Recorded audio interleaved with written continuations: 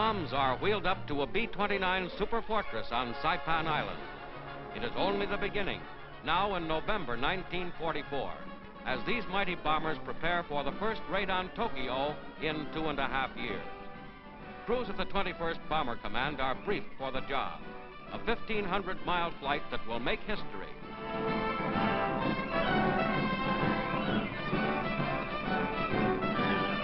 General Emmett O'Donnell, mission leader, checks final details with General Haywood Hansel, commander of the Saipan base super forts, and with Major Moran, his companion in the lead plane, Dauntless Dottie.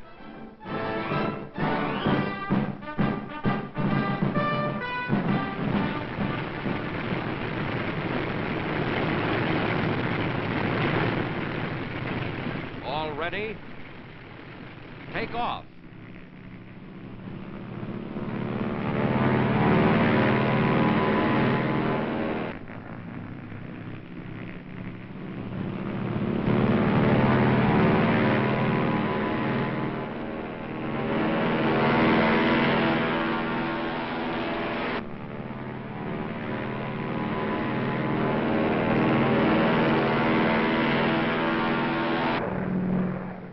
Airborne, the B-29s head for Tokyo.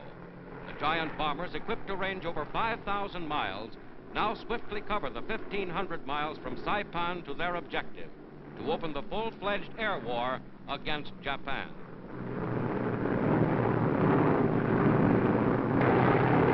Tokyo, miles below, citadel of the Japanese Empire, a city of 7 million, and a center of aircraft, chemical, textile, and automotive manufacturing. Puffs of flak come up, but enemy fighters are absent. For 2 hours, the mass concentration of B-29s pounds industrial targets.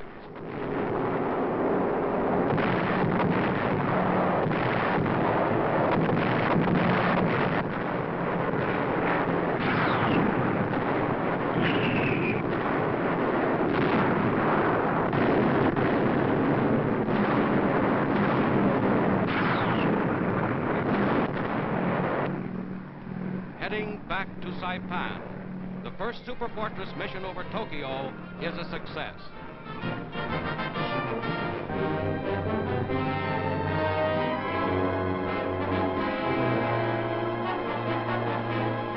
Stung by the Tokyo raid, the enemy sends bombers over the B-29 base on Saipan.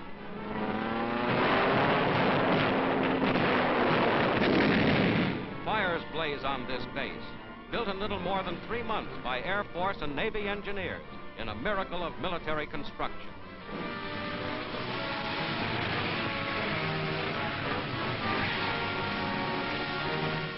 Near the wreckage of a B-29 are the remains of one of 13 Japanese planes shot down in the raid.